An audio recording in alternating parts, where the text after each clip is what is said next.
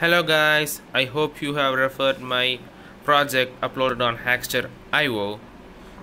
The project is Bolt IOT traffic control module. So this is the control setup I have made using Bolt IOT module. Bolt IOT module is brought by Integromat Private Limited.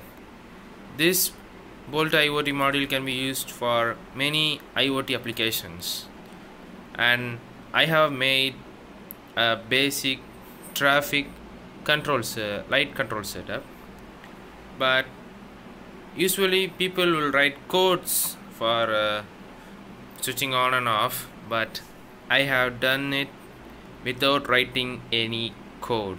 Seriously, not even a single bit of code is used for operation of this traffic light. So let's head on and find out how did I do this. This is how I done my project without using any code. I used the software called Integromat. It's an automation software with which you can link Bolt IoT module, and you can have a variety of applications with it. So this is Bolt IoT module I have created. This is my device name, this is the pin which I have selected, and this is the state. I think you can refer my project in order to see. And now this video is just to show how the working is done perfectly.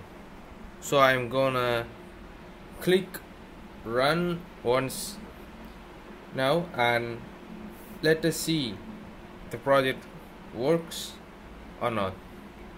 Are you ready? Let's go then.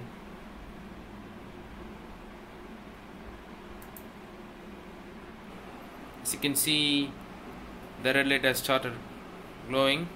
I've given a delay of 15 seconds, and now the yellow light switches on, and now the green light switches on. And now after some time the green light will switch back to red once again.